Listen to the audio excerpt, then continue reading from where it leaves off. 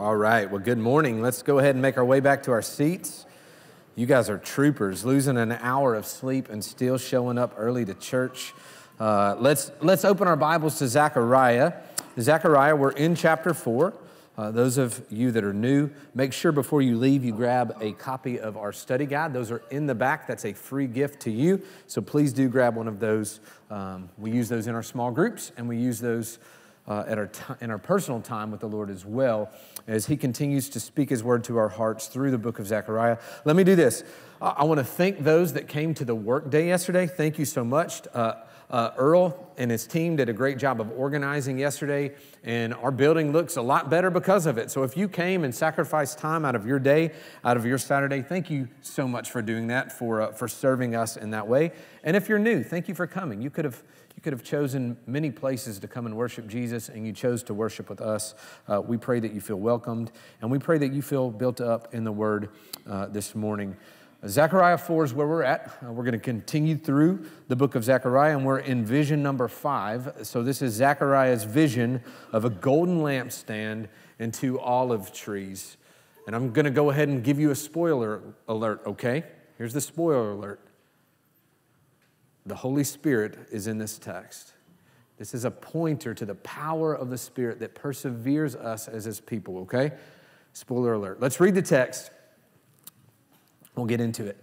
And the angel who talked with me came again and woke me like a man who is awakened out of his sleep. And he said to me, "What do you see?" And I said, "I see and behold a lampstand, all of gold, with a bowl on top of it and 7 lamps on it, with 7 lips on each of the lamps that are on top of it. And there are 2 olive trees by it, one on the right of the bowl and the other on its left. And I said to the angel who talked with me, "What are these, my Lord?" Then the angel who talked with me answered and said to me, "Do you not know what these are?" I said, "No, my Lord." Then he said to me, "This is the word of the Lord to Zerubbabel.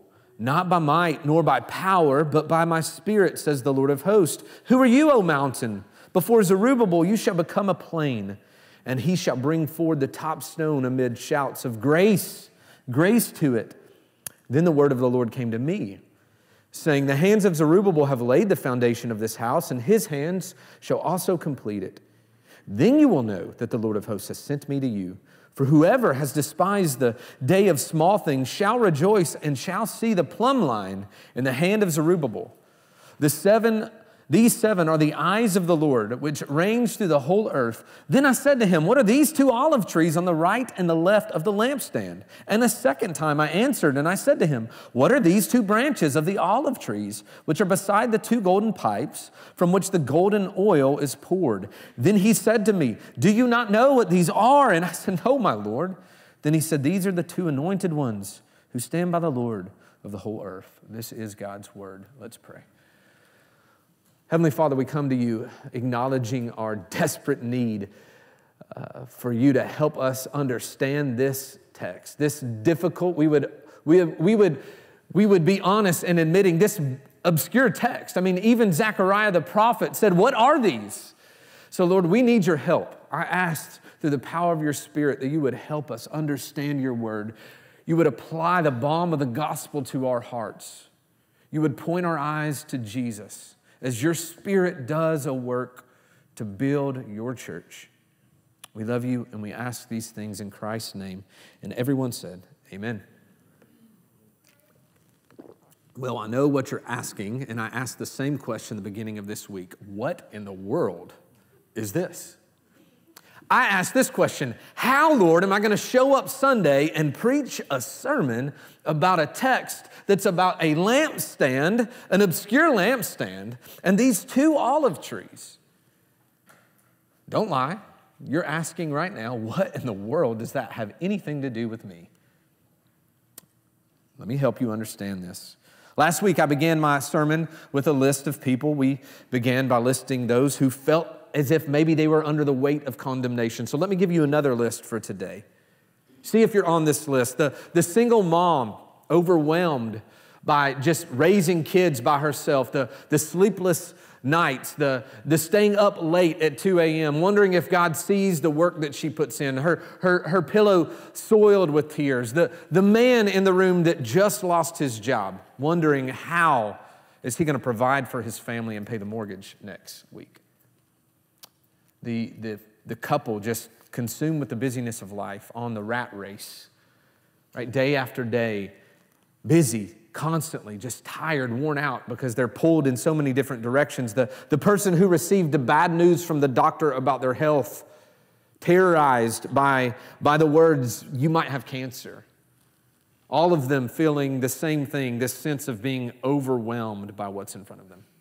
The sense of wanting to quit, if they're quite honest. They've probably said things like this, like, "God, where are you? Are you even here? Do you even care? Do you even see me?" And what they would acknowledge is they need to continue on, to continue to persevere. They need some kind of supernatural presence inside of them just to get them going on to the next day. Now, you might say, "I'm not on that list. I feel great this morning," but this text is also for you because you're on the other end of the spectrum. You could fall into the deceptive trap of self-sustenance, thinking that is your strength, that you can utilize your strength to endure the thing we call the Christian life.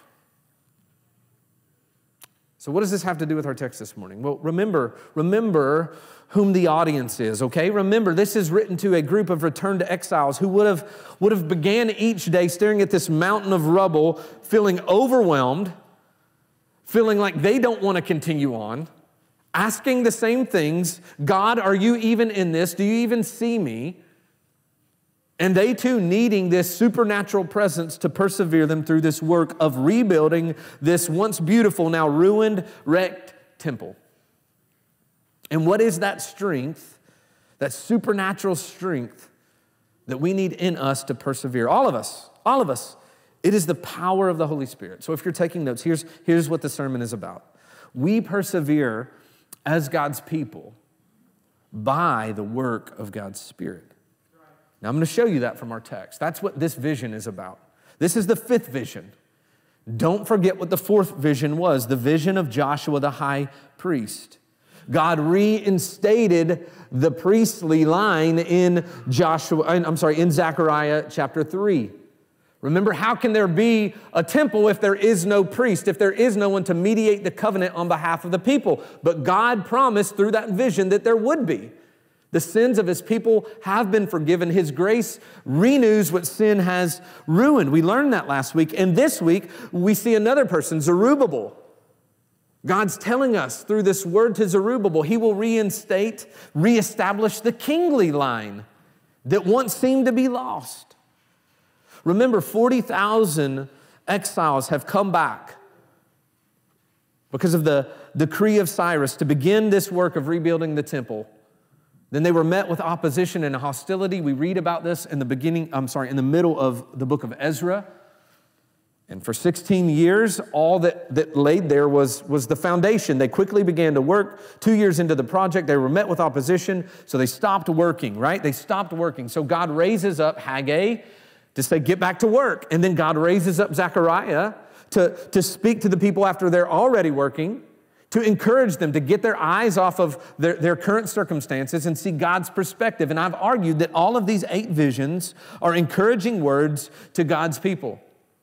Encouraging words to God's people. And I talked to you last week about the visions being like an hourglass flipped on its side, right? And God working from generals to specifics. And then he's going to reflect that in the back half of these visions. But we're in the middle. We're in the narrow part of the hourglass.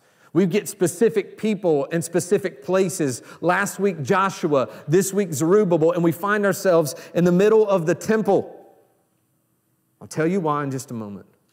Last week, we saw the work of Christ, right? As Joshua being reinstated, God cleansing Joshua pointed us to what Jesus has done for us. We call that Christology, the study of what Christ has done. This week, we're going to be pointed to pneumatology. We're going to see pneuma being spirit in Greek, what the Spirit does in the life of God's people after God's grace has renewed them. That's why these visions are side by side, okay?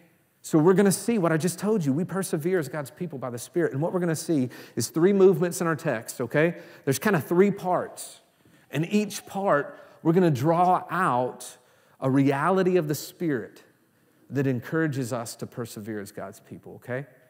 The first part, we're just going to call this the vision. It's just the vision.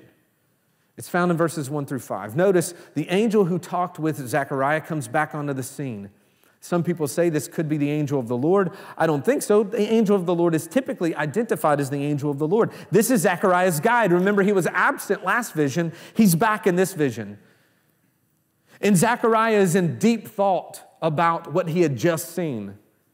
Notice the text says, and he woke me like a man who was awakened out of his sleep. That word woke me actually means he roused me. Zechariah wasn't asleep. He was in deep thought regarding vision number 4, regarding what he had just seen, the cleansing of the high priest Joshua. And the angel of the Lord shakes him.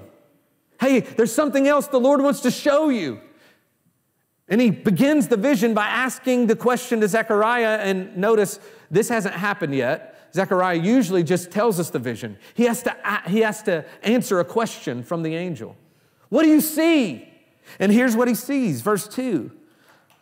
I see, behold, a lampstand, all of gold, with a bowl on top of it, and 7 lamps on it, with 7 lips on each of the lamps that are on top of it. Verse 3, there are 2 olive trees by it, one on the right and the other on its left. What does Zechariah see? Don't try to draw it. I tried this week and got very frustrated because I still had a lot of questions, okay? And I wouldn't even go try to look up a picture of this online, okay? You're going to get about 50 different versions of what Zechariah sees. We can make sense of it, though. He sees a menorah. You guys know what a menorah is? A traditional Jewish lamp. You know, when you think of Hanukkah, you think of a menorah. You've got 6 branches coming out one side, 6 out of the other, and a stem that holds it in the middle. That's important because we're going to go back to the tabernacle in a minute. This is important. So he sees that, the lampstand that was in the tabernacle, in the temple, but not just any lampstand. This is a mega menorah. This is a menorah on steroids, okay? There's a bowl on top of it.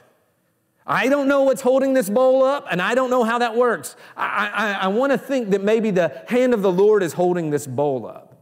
It's filled with oil, and in the bowl are 7 lamps, and each lamp has 7 wicks.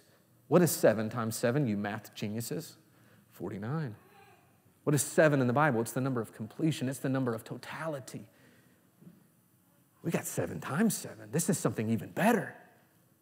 And beside this lamp, beside these bowls, are 2 olive trees, and that seems to be what perplexes Zechariah. Notice he's got a lot of questions.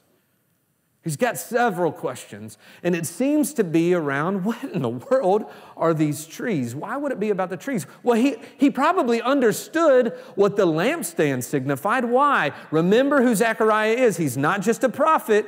He is also a priest. Chapter 1, we're told he's of the priestly line. Now, he was born in Babylon, but he had a grandfather, and he had a father and a great-grandfather who were priests. They remembered the temple. They remembered the lampstand in the temple. They remember seeing the high priest tending to the lampstand in the inner sanctuary. They remember, and I'm sure Zechariah heard stories. So this is something he would have been familiar with. He would have heard of God commissioning Moses to build the first temple, the mobile temple, the tabernacle, right? Do you guys remember that part of Exodus chapter 25 when God tells Moses to make the golden lampstand? Verse 31, you shall make a lampstand of pure gold. The lampstand shall be made of hammered work. Its base, its stem, its cups, its calyxes, and its flower shall be of one piece with it. And then as we read this text about this golden lampstand, we see this isn't just any lampstand. This is a menorah, but it looks like something. It looks like a tree. God pointing his people back to when he was present with them in the garden, present with Adam in the garden, the tree of life. And we know, even before this, in Exodus chapter 13, when God saves Israel out of Egypt, I've pointed to this text several times through our study in Zechariah. How does he reveal himself? As a pillar of fire during the night and a pillar of cloud by day. God is communicating through this lampstand, through this light, his continual presence with his people. That's what light is always signifying to God's people. That's what the lampstand signified. And in the tabernacle, the lampstand, if you guys can recall, was placed in the Holy of Holies. It was placed in the innermost part. And the text says, go back to Exodus 25, go to verse 37. Look, you shall make 7 lamps for it, and the lamp shall be set up so to give light in the space in front of it. What's the space he's talking about? The blackness of the Holy of Holies. Remember, there was no windows going in there. Only the high priest could go in there. No one went in there.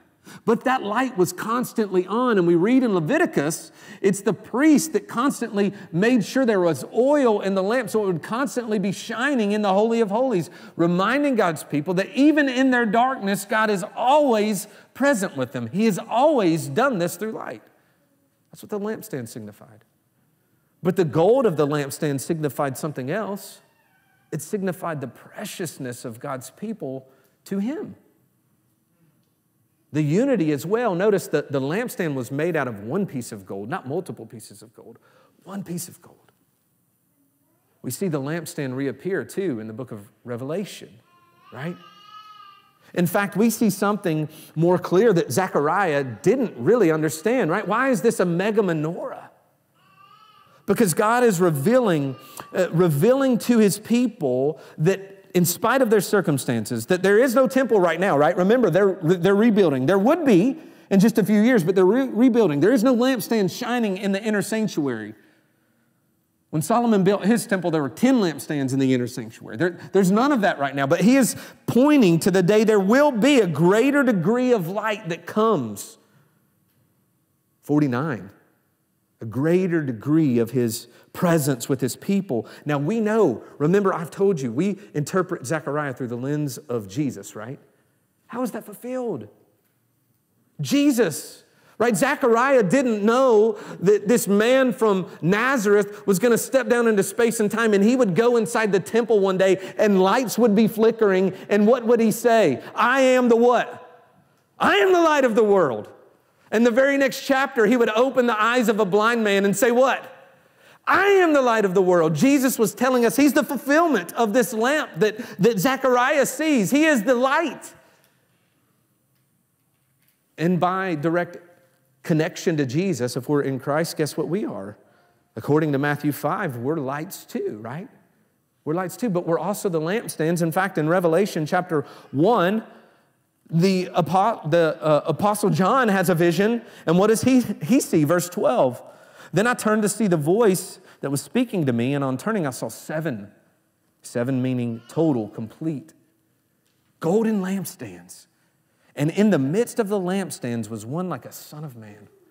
Jesus is in the midst of the lampstands. In fact, we continue to read this vision, and verse 20 tells us the golden lampstands are the church. Jesus is walking amongst His lampstands right now. The light of the menorah revealing the presence of God with His people. Jesus fulfilling that vision. The gold of the lampstand revealing the preciousness of God's people. The church now fulfilling that vision. This would have been very encouraging to the remnant. Even though the temple lay in ruins, God seeming so distant, He will make sure that His people experience a greater, more expansive degree of His presence with them. This leads to our first truth regarding the Holy Spirit. If you'll put it on the screen, if you guys have it. If not, I'll just read it. The Spirit of God radiates God's presence among us. This is what's being communicated to Zechariah. And he gets this, I think. Picture in your mind the flickering of lights from the lampstand that only had 7 wicks behind the curtain of the most holy place. Now picture this mega menorah of Zechariah's vision with a bowl on top of it and 49 lights, which, by the way, this is so different than the lampstand because it was a priest that would supply the oil to the lampstand. Actually, God's people would bring the oil to the priest, and he would make sure that the lampstand was constantly burning. But Zechariah's vision, there is no human intervention here. There is no priest supplying oil to this lamp. This mega menorah, so picture that in your mind, a greater light. This is the difference between one of those keychain flashlights, you guys know what I'm talking about? And a massive floodlight. which has been fulfilled in Jesus and ultimately his church. And there's a truth that needs to speak to our hearts this morning. The overwhelming demands of life, the craziness of our days do not negate this reality, right? It didn't negate the reality that God was always with his people in the wilderness, even on their most difficult days, even in their times of grumbling. All they had to do was look up. We have God's presence inside of us. Even in your darkest days, church, the Spirit of God is ever present with you. And this is encouraging. I've told you, these visions are encouraging. Do you know that? In your tears, single mom, and your weak moments, parents, and your questions and frustrations about losing your job in the middle of the rat race of your day, did you know if you are in Christ, if you have looked to Jesus by faith, the same Spirit that raised Christ from the dead dwells in you? So God has not abandoned you. He has not left you. We have a better sign than a fire up above us. That's what the Israelites had. We have God's presence in us through the power of his Spirit. Now, we need to know that, but it's not just that we mentally assent to a truth. What do we do as Christians? We orient our lives around these truths. We live as if this is true. So if we really are the lights of the world who radiate the glory and presence of God to a lost and broken world, just as Israel was to do, remember, they were to be a light to the nations, then we do the same thing. So teenager going to the darkness of public school this week, you need to know what you're doing. You're radiating God's glory in the midst of a broken world, in the midst of a dark place. You're called to do that. So your conversations at the lunch table should look a lot different than those of your unbelieving friends, shouldn't they? Same thing, working dad. When you go and you take your lunch break and you're around non-believers, you are radiating the glory of God. You are a light to them. This is not just something we think here. This is something we live in reality. The Spirit of God radiates God's presence among us. But Zechariah, notice, still has some questions. Look at verse 4. I said to the angel who talked to me, well, what are these, my Lord? Then the angel who talked to me answered, and he said, you don't know what these are? Implying, Zechariah, you should know. You should know what these are. What are the these? We're not sure, but I think these have to do with the two trees that supplied the oil to this mega menorah. But notice the text splits here because something's going to happen. The angel's going to direct his attention to this person named Zerubbabel. So we'll call this second part of the vision the word to Zerubbabel. Instead of answering Zechariah's question directly, the angel says this, verse 6. Then he said to me, this is the word of the Lord to Zerubbabel. Now stop there. Who is Zerubbabel? We learned last week who Joshua the high priest was. This week we're going to learn who Zerubbabel, the governor of Yehud, is. He's a descendant of King David. He's of the tribe of Judah. In fact, if you flip to the New Testament, he's there 2 times. You know where he's at? In the genealogy of Jesus in Matthew chapter 1. And in the genealogy of Jesus in the book of Luke. Jesus comes from the line of Zerubbabel. But notice, though this is a reestablishment, so to speak, of the kingly line, there will never be a king of Judah.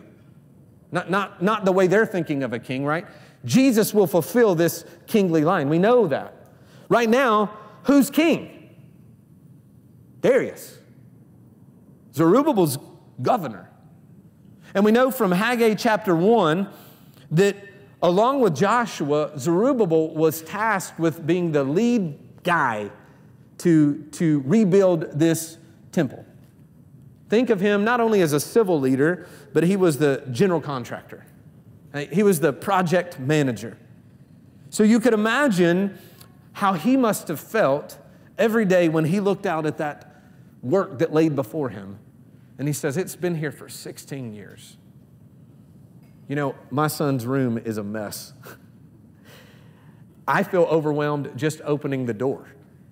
You guys know what I'm talking about? Maybe it's your garage. It's my garage too, if you want to be honest.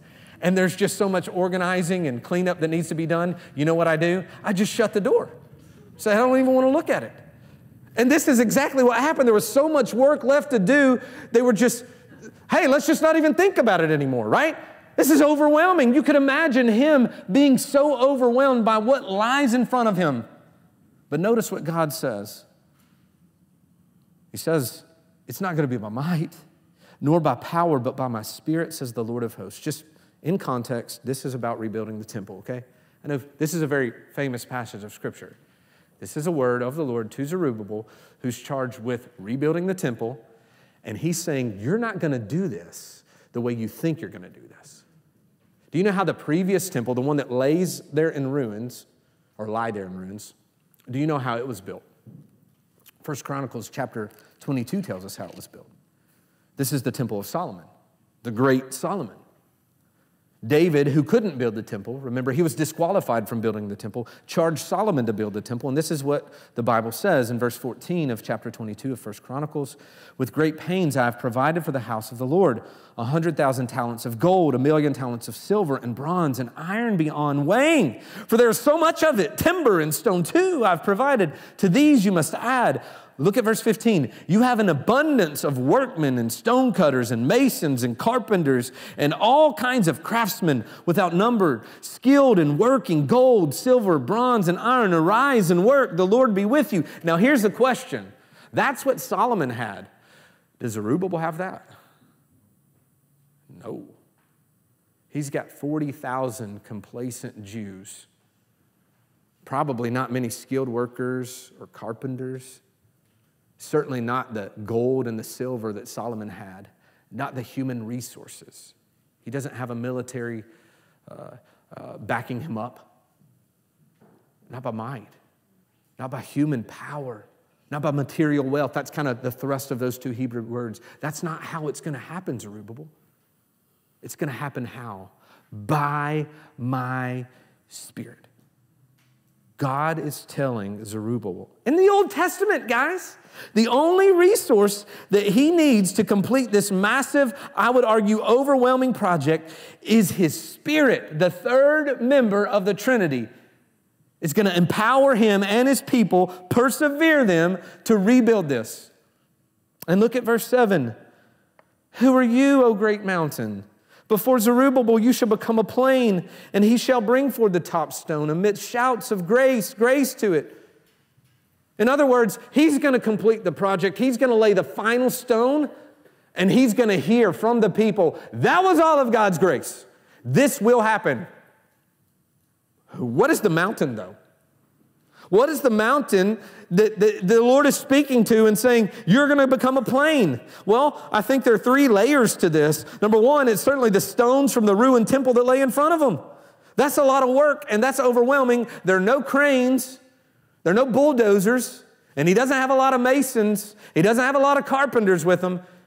Number two, the opposition that still stands in his way. Remember, there were people that inhabited the land that did not want this temple built. That's one of the reasons why it laid there for 16 years unfinished. There was political opposition. And number three, the complacent sin of the people. He's the leader of a lot of people who have to do a lot of manual labor.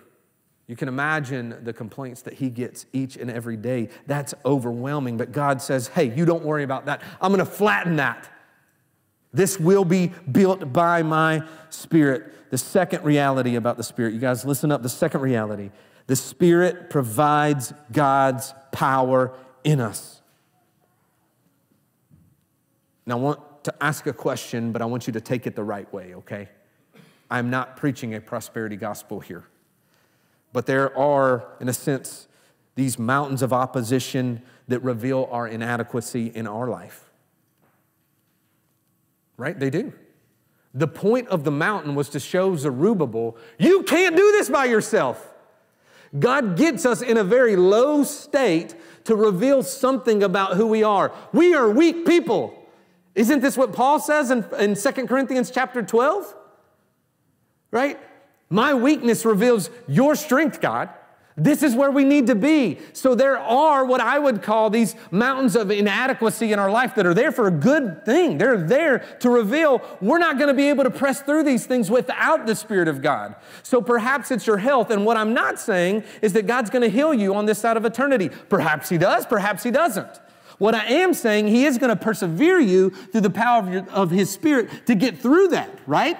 That's what I'm saying. What is the mountain? It could be health. It could be a relationship that he says right now you can't have and you really want it. I'm not saying he's going to give you that relationship, but I am saying he's enough to persevere you and sustain you as you endure that. That's what I'm saying. What is it? Is it a sin that you just can't kick, that you're trying to white knuckle through? Well, you can't do it. You can't put your sin to death in your own strength. What is the mountain of opposition that reveals your inadequacy? Because it's not going to be by your might or by your power that you overcome it. It's going to be by the Spirit of God that takes up residence in your heart because you've looked to Jesus by faith.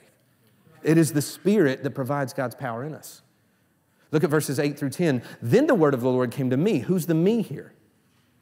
Who's the me? The me is Zechariah, saying, so Zechariah is also to affirm what the angel just spoke. Go to Zerubbabel and say this, the hands of Zerubbabel have laid the foundation of this house, and his hands will complete it. Then you will know that the Lord of hosts has sent me. So he affirms the same thing. You're going to complete this. You laid the first stone, you're going to lay the last stone, Zerubbabel. And notice this, though the Spirit does the work, Zerubbabel is not a passive bystander. Is he? You might look at this text and say, well, if God does it all, if he's sovereign, like you've said, if his Spirit, why do we need to do anything? Here we see, in a mysterious way, human responsibility and God's sovereignty. It is going to be the Spirit that does the work. But Zerubbabel gets his hands dirty. He lays the stones. He lays the stones. Look at the very next verse.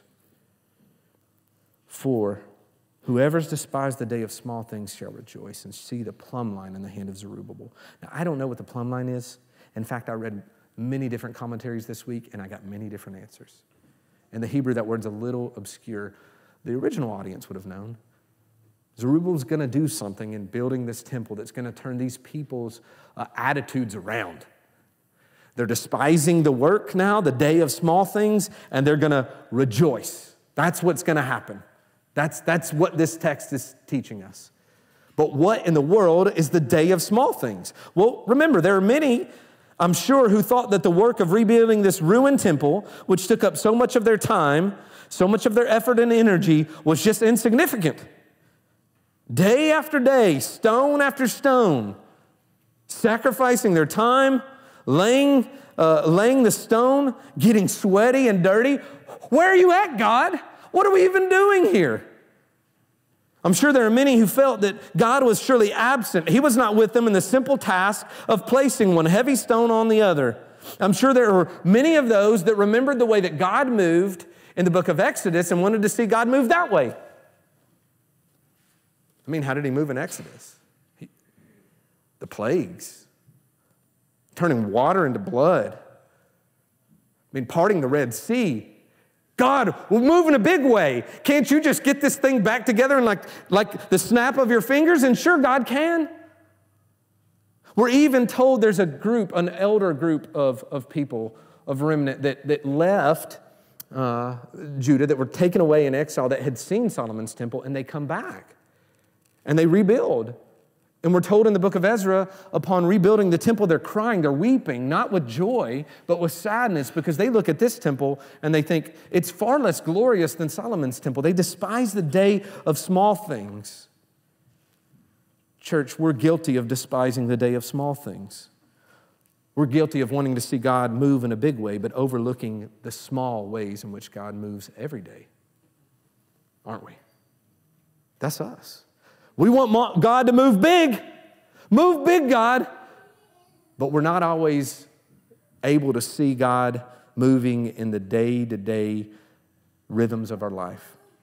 And it's good to want God to move big, right? It's good to want to evangelize the city of Cartersville, to see people saved, to come to know Jesus. May we have that vision. But you know what? Guys in the room that have that heart for evangelism, praise God you do. But don't overlook your wife and children in the midst of that. You would look at that and say, well, that's a small thing. There might not be any glory in that, but God is certainly present in that. Or you guys that have the vision of like foreign missions and going out and taking the gospel to the nations. We don't want to despise that. Praise God, you need that vision.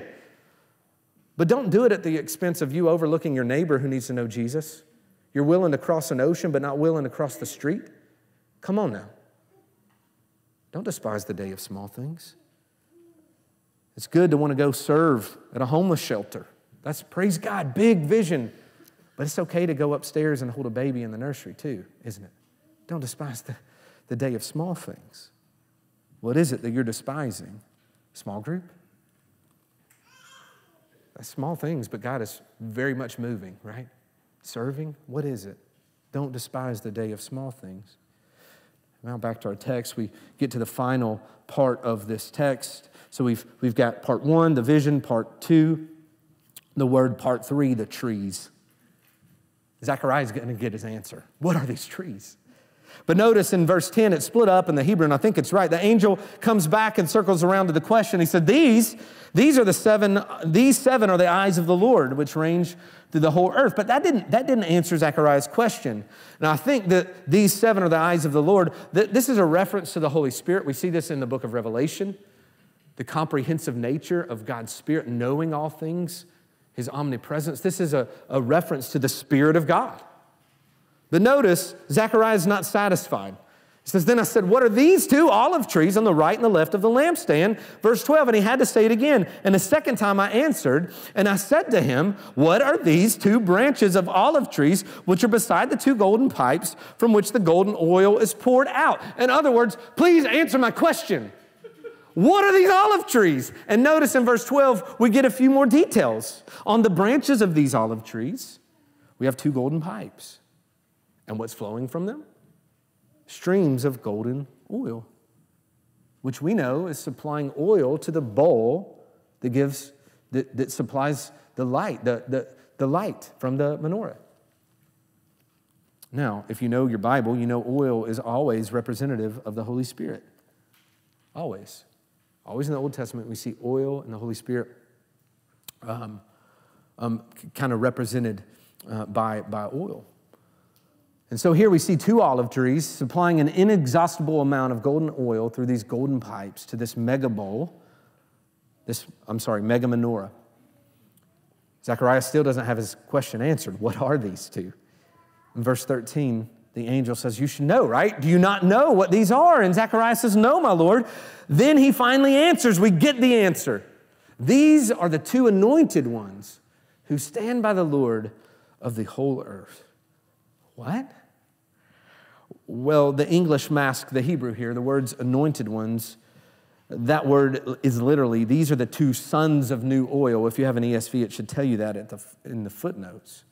Who are these 2 sons of new oil that are supplying oil to this lamp? Well, there's really 2 good views, I think. The first says that these are Haggai and Zechariah, the 2 prophets who are speaking God's word, and we know God's Spirit works through God's word to empower God's people, the lamp, to finish this rebuilding project. That makes sense. In fact, I can't say that's not a bad answer. I think that's a pretty good answer. But I think there's a better answer. I think in context of these 2 middle visions, I think these are 2 people, Joshua and Zerubbabel, the 2 leaders, the priest, the king. The priest, the king. Why should Zechariah have known who these 2 olive trees were? Remember the beginning of this vision, he was caught up in thinking about Joshua.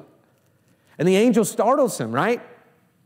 And he keeps telling him, you should know, you just saw it, this priest. And now I've told you this word to Zerubbabel, this king. Remember, God is reestablishing the priestly line and the kingly line. But here's the deal. They can't truly and fully establish the never-ending supply of God's Spirit to God's people, can they? Temporarily, they can encourage them. Temporarily, they can be a vessel by which this is built, but they can't do what Jesus can do, which leads to our third reality. The Spirit is given by God's Son to nourish us. You know, the problem here is these 2 men are going to die. This supply of oil is mysterious because it never ends. It never ends. It's constantly flowing. How can these men who are going to die constantly be supplying God's people with God's Spirit? They can't. See, what I think ultimately, these are 2 shadows. These 2 men and their 2 offices point to one person, right? The king and the priest. It wouldn't be Joshua, and it wouldn't be Zerubbabel. It would be one that comes after Zerubbabel, a greater descendant. It would be Jesus. The two olive trees are Jesus himself. I know that.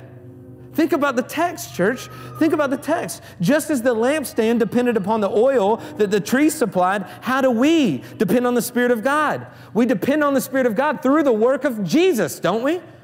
The Spirit is given to us by these golden channels, which I would argue are faith, channels of faith that come from Christ, exclusively from Christ. He is the two olive trees, and He stands beside the Lord of the whole earth, the Father, supplying His church with the Spirit. Do you see the Trinity here in Zechariah? Again, we see more fully what they only saw in part. And notice these channels are strengthened by the Spirit, poured constantly into the hearts of God's people as they are nourished by Christ. How are we nourished? How are we nourished? How does the Spirit flow into our hearts? What does Scripture teach us? As we feast on the Word of God, our bread. But here's the deal. We like to eat food that doesn't fill us, right? We like to have cheap substitutes, or what my wife would tell me in the afternoons, those are just empty carbs. I'll just go ahead and tell you my guilty pleasure. It's potato chips at about 3:30 or 4 in the afternoon. They taste good, but you know what? They don't sustain me until dinner. They're empty carbs. They're cheap substitutes. Really, if we think about applying this, how are we nourished by Christ who supplies us the Spirit? How do we continue to press on through the power of the Spirit as we feast on the Word? But if we're honest, we don't always do this. If we're honest, we do exactly what I do. Instead of eating something that's going to sustain me till dinner, I eat chips. I eat a cheap substitute. And we do it too. We eat cheap substitutes instead of the Word of God, which is meant to nourish us and sustain us. I know it. How do I know it? Because many of you neglect reading your Bible for time on your phone, on social media. And you wonder why you find yourself in this situation, because you're not feasting on God's Word. You're feasting on your phone. And hear me, social media isn't bad, but it can't be a substitute in your life for the Word of God. And you would even say good things. You would say things like good podcasts. And praise God for good podcasts and good books. But they are no substitute for God's Word in your life. With the Spirit to move in you, to continue to persevere you, you have to nourish yourself in Christ. And we do that as we feast on His Word. And go back to verse 6. Not by might, not by power, but by my Spirit, says the Lord of hosts. This is a word to a king who's building a temple. And the word is, you're not going to do this in human might. You're not going to do this in human power. You're going to do this through the power of the Holy Spirit. This is a pointer to Jesus, church, who built His temple, us, you and I. And He didn't do it by might or power, did He? He did it in the folly of a cross. A cross. When the mountain of opposition stood in front of Him, hostility, politics, people, and our sin, God flattened it. How? Jesus went into the tomb, and Romans 1, chapter 4 says, the Spirit rose Him up and declared Him to be the Son of God in righteousness. It was by the Spirit He ultimately built His temple, His church. I want you to see that. And when the final stone is laid and our King comes back, just like they shouted, grace, it was all grace. What are we going to shout? It was all grace. It was all grace. But I need you to know something. If you're in Christ this morning, you have the Spirit of God indwelling you so you can persevere as His people. But you need to know, for you to get the Spirit, it cost Jesus something. That's a precious picture of having the golden oil poured into us. That's a beautiful picture. But it cost Jesus something for you to get the golden oil. What did it cost Jesus? He got the dark cup of God's wrath. This is a beautiful picture for us to be glorious golden lamps that radiate God's presence. What a beautiful picture. But you need to see, it cost Jesus something. What did it cost Jesus? He became our filth. He became our mess, as we saw last week, so we could radiate God's glory. It's beautiful to see that we get the light of God's presence always for us. But what did Jesus get so that we got that? Jesus got the darkness of God's judgment for us. And how beautiful it is for us to see that we will always get the blessing of the olive tree. But what did Jesus get so you get the olive tree? He got the curse of the one who would hang on a tree. For you and for me, for wretched sinners. So here, this morning, church, I want you to see that true nourishment comes as we look to Jesus. And His Spirit strengthens us and sustains us and perseveres us. And if you don't know Jesus this morning, I would plead with you to look to Him by faith. You will get the Spirit so that you can persevere. And Philippians 1:6 says what? That He will indeed bring to completion what He began in us. He will persevere us, and He does it by His Spirit. If the band will come up. I have a simple question to close, just a simple question of application. Whose strength right now are you walking in? So let me speak to both of those groups of people. Those who would say, right now I'm in a great place. And those who would say, you know what? I just want to quit. Whose strength are you walking in? Because both of you, I would argue, are tempted to think it's your strength. And you know how I know this? You know how you know if you're walking in the Spirit? Just look at your prayer life. The greatest hindrance to walking in the Spirit is not our culture, it's not our environment, it's not our circumstances, it's ourself. It's ourself. We are fooled into thinking that we are self-sufficient and we don't need God to get through our daily task. We do it all the time. The simple task of going to work, we do it every day. We don't need prayer. The simple task of feeding our kids, we do it every day. We don't need prayer. And then the difficult task. Have you neglected prayer in your life? I don't want you to. I want you to see that we draw our strength from the Spirit as we commune with our Father in prayer. So we're going to do two things as we close. Number one, we're going to repent. We're going to repent of not walking in the Spirit and in the strength He supplies, and acknowledge that oftentimes we walk in self-sufficiency. We walk in our own strength.